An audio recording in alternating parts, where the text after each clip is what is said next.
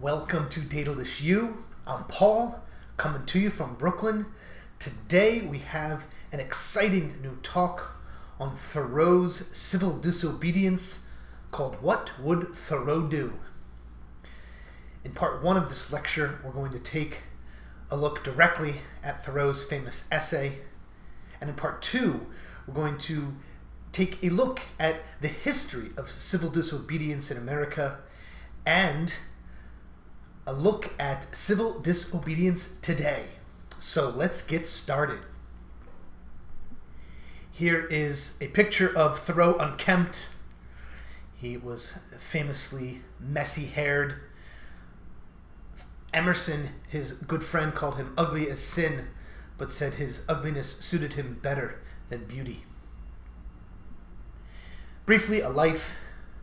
Thoreau was born in 1817 in Concord, Massachusetts, died at age 44 in 1862. He's most famous for, of course, Walden, his experiment of living by Walden Pond and trying to explore the simple life. You can peruse the rest here, but we're going to focus on his essay, originally a lecture entitled Resistance to Civil Government. It was first published in May 1849, and yes, it was conjured up after Thoreau spent a night in prison, having refused to pay his poll tax. Now, Thoreau did not write this essay while in prison. That's a common misconception. He did not spend a very long time in prison. That's another common misconception. He spent one night in prison and then was bailed out, likely by his aunt. Other sources say Emerson, his good friend himself, bailed him out. The point being, Thoreau exercised his power of civil disobedience by refusing to pay his poll tax for reasons we shall shortly see. And he was imprisoned for a night, and this experience gave rise to an entire philosophy of civil disobedience that has been admired and employed by such luminaries as the great Dr. Martin Luther King Jr. and Gandhi and others today. So let's take a look now at the essay itself. For the record, I will be reading from the Penguin Classics edition of both Walden and Civil Disobedience today, so the page numbers I cite are from the Penguin version. First, Thoreau's style is so fascinating. He uses a lot of personal observation, heavily rooted in his scholarship, his knowledge of history and literature. I'm going to pay close attention to his pointed rhetoric. He is a master at the rhetorical, persuasive argument, and that's what I want to focus on in this talk. How Thoreau manages to persuade us, in fact, that civil disobedience is not only legitimate, but necessary to a functioning democracy.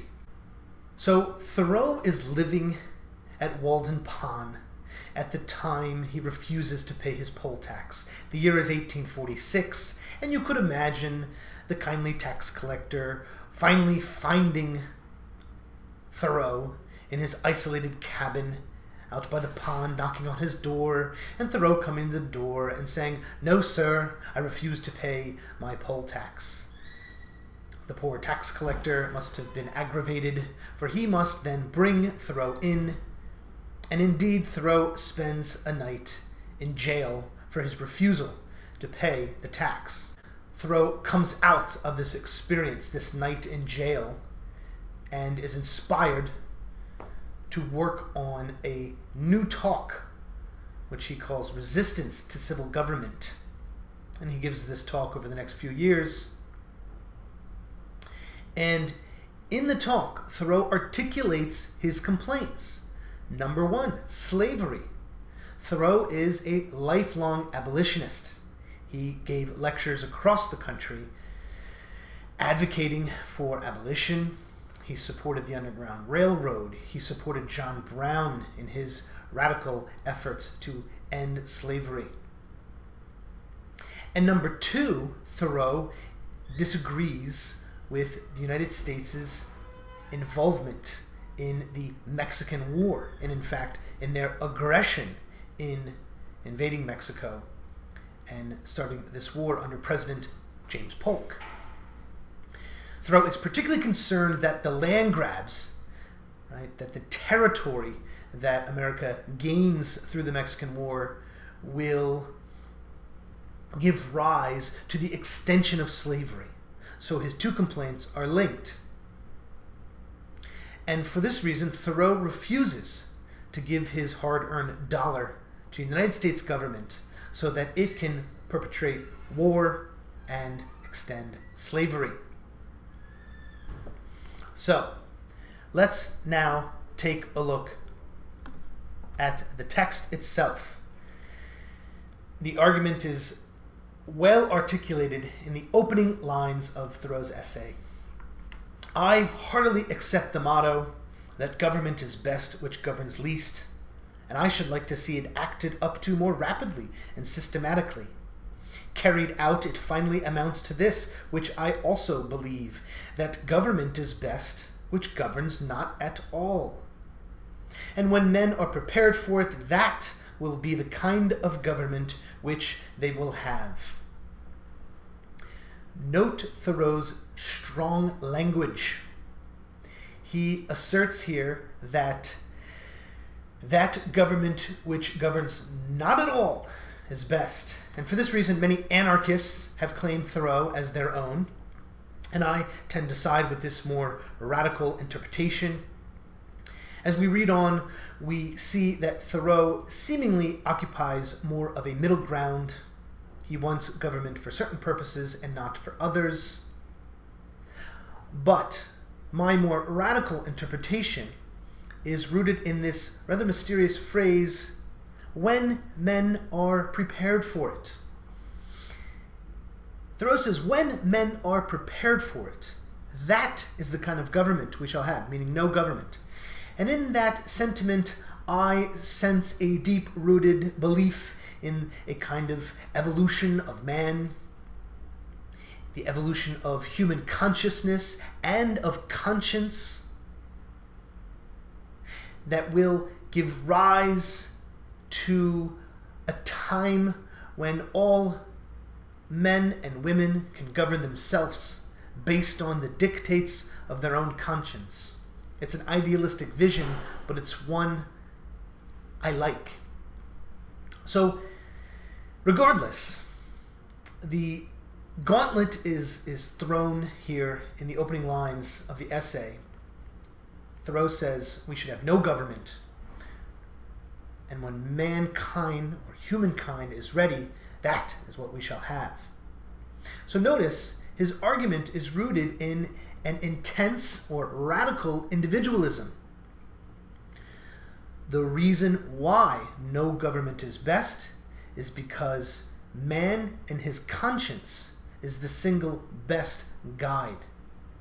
So let's take a look at the articulation of this radical individualism on page 387. I'll start at the top. But a government in which the majority rule in all cases cannot be based on justice, even as far as men understand it. Can there not be a government in which majorities do not virtually decide right and wrong, but conscience? So you see, Thoreau is arguing that conscience is the supreme principle, not the majority. And he goes on, in which majorities decide only those questions to which the rule of expediency is applicable. Must the citizen ever, for a moment or in the least degree, resign his conscience to the legislator?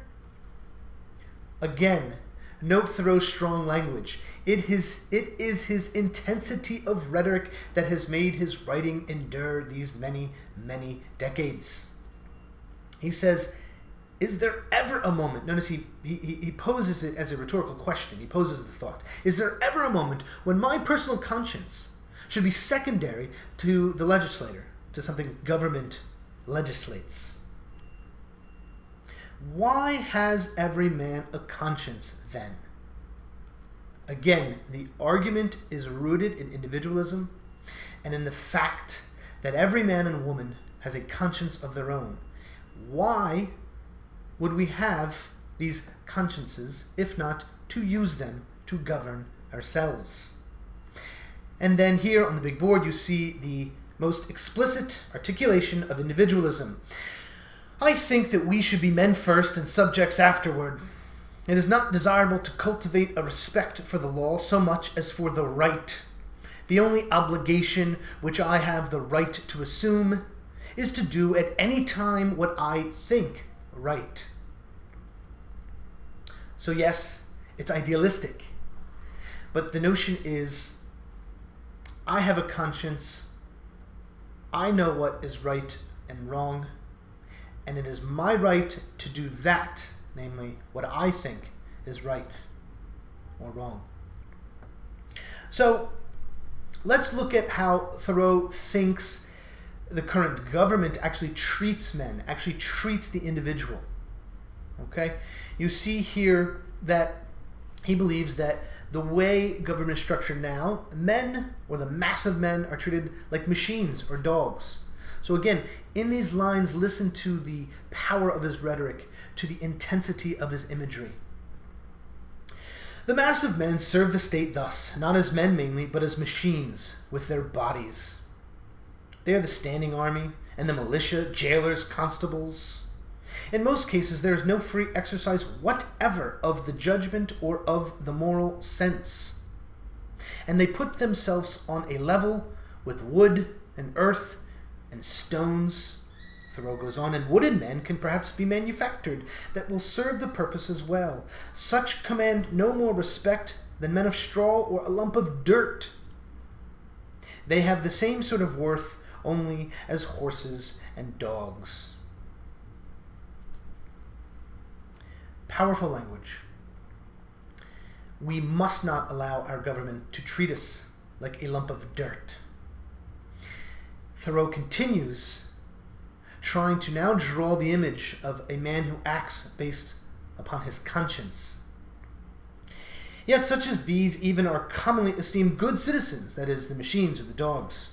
Others, as most legislators, politicians, lawyers, ministers, and office holders, serve the state chiefly with their heads, and as they rarely make any moral distinction, they are likely to serve the devil without intending it as God. A very few, as heroes, patriots, martyrs, reformers in the great sense, are men. Serve the state with their consciences also, and so necessarily resist it for the most part, and they are commonly treated as enemies by it. So, there you have it. Men who use their conscience, women who employ their consciences, are most likely to be in a relationship of resistance over and against the state. By nature. So then, what to do?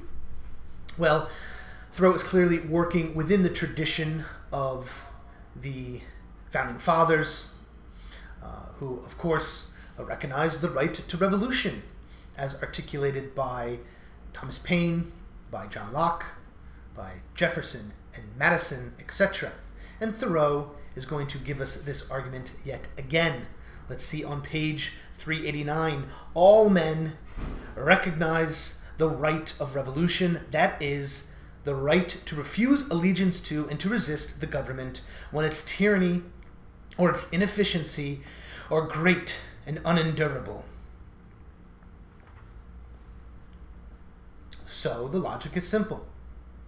When the government is perpetrating great and unendurable tyrannies, evils, wrongdoings, such as slavery or the Mexican War in Thoreau's case, the right to revolution is the paramount principle. The key to Thoreau's strategy is action. We must act. He says on page 395, unjust laws exist. Right? They do. Shall we be content to obey them? Or shall we endeavor to amend them and obey them until we have succeeded? Or shall we transgress them at once? So, here again we see how readers of Thoreau interpret him as a radical, because he doesn't so much go in for the middle way here, namely, obey them until we have succeeded amending them, or shall we transgress them at once? Thoreau recommends we transgress them at once. He says, I quote, "I say, break the law." So, next, Thoreau, the wise philosopher that he is, begins to look at some counter-arguments, right? And he begins to sort of pick apart counter-arguments. And a big one is voting, right? People say, well, in a democracy, you have a voice. You can vote. You can vote for representation, who then can vote to change the laws that you disagree with. But look here. Thoreau says on the big board, all voting is a sort of gaming. And he says even voting for the right is doing nothing for it. Notice how doing is italicized here. The key for Thoreau is action. This is a powerful interpretation of democracy. Voting is a sort of game. And certainly in our money-infused, high spectacle, sort of TV world of elections in the modern age, I think Thoreau's view has been proven. It's kind of a big game, and there is actually no action in it. So, what kind of action, then, does Thoreau suggest? Well, his strategy, as we have mentioned, is to not pay one's taxes. Turn to page 407. And see how Thoreau begins, or continues, I should say, to sort of address counter-arguments. He says, I have never declined paying the highway tax because I am as desirous of being a good neighbor as I am of being a bad subject. Right, so one may say, but you like good roads, don't you? You like when the state or city or federal government fixes your potholes or builds a new interstate, right? You enjoy these benefits of civilized society. And Thoreau says, sure, I've always paid my highway tax. Now, of course, we don't quite have the same distinction between a highway tax and poll tax. We generally pay, federal income tax and then, various taxes at the cash register and so forth. But Thoreau's point is, I like the highways. I pay that tax. He goes on. And as for supporting schools, I'm doing my part to educate my fellow countrymen now. So he believes in schools. He believes in public education. And he specifically believes that he himself, in his lecturing and writing, is doing his part there. He goes on. It is for no particular item in the tax bill that I refuse to pay it. So that's slightly different from what I've been saying, right? All along through this essay, we've been kind of assuming that Thoreau's specific grievances are the Mexican War and slavery. But he broadens his argument here. And listen to how he does so. He says, it is for no particular item in the tax bill that I refuse to pay it. I simply wish to refuse allegiance to the state, to withdraw and stand aloof from it effectually. I do not care to trace the course of my dollar, if I could, till it buys a man or a musket to shoot one with. The dollar is innocent. But I am concerned to trace the effects of my allegiance. In fact, I quietly declare war with the state. So Thoreau doesn't care if his dollar buys another soldier or another musket for the soldier, but in one way, shape, or form, that dollar, he believes, is going to support a war and probably the extension of slavery, and he does not abide. Right? So he refuses to pay his taxes. And there we have this sort of incipient moment in the history of civil disobedience, of a man standing up saying, I disagree with what my government is doing, and I will act. I will not wait till the next election cycle. I will not wait for these bills to be amended through Congress. I will act. I will not pay my poll tax. Thoreau sees this money, his tax dollar, inextricably tied up with state violence. And he gives us yet another powerful quote on page 399. If 1,000 men were not to pay their tax bills this year, that would not be a violent and bloody measure, as it would be to pay them and enable the state to commit violence and shed innocent blood.